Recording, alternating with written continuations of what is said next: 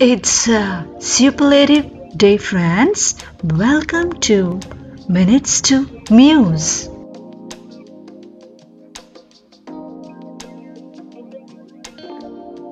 Standpoint for today, Monday, is encouraging others. Encouraging friends and new believers to testify. In Acts chapter 4 verse 36 and 37. Barnabas encouraged Paul in the starting time of his ministry. Thus Joseph, who was also called by the apostles Barnabas, which means son of encouragement, a Levite, a native of Cyprus, sold a field that belonged to him and brought the money and laid it at the apostles' feet.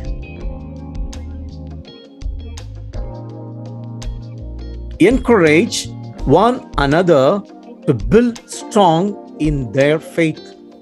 1 Thessalonians chapter 5 verse 11. Therefore, encourage one another and build one another up just as you are doing.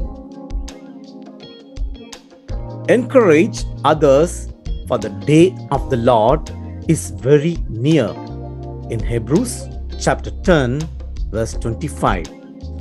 Not neglecting to meet together as is the habit of some, but encouraging one another, and all the more as you see the day drawing near. Let's understand what it is to encourage others. Motivating, supporting, giving advice and hope to others uplifts and encourages them. To tell others not to give up, to keep going even when things are down, to stay positive, courageous, practice gratitude always is a way of encouraging. Stand firm in your faith and to establish the work of hands is what Christ Jesus says. He activates and energizes you with His love and compassion. When all rebuke and drown you, He motivates, lifts, crowns, and blesses you abundantly.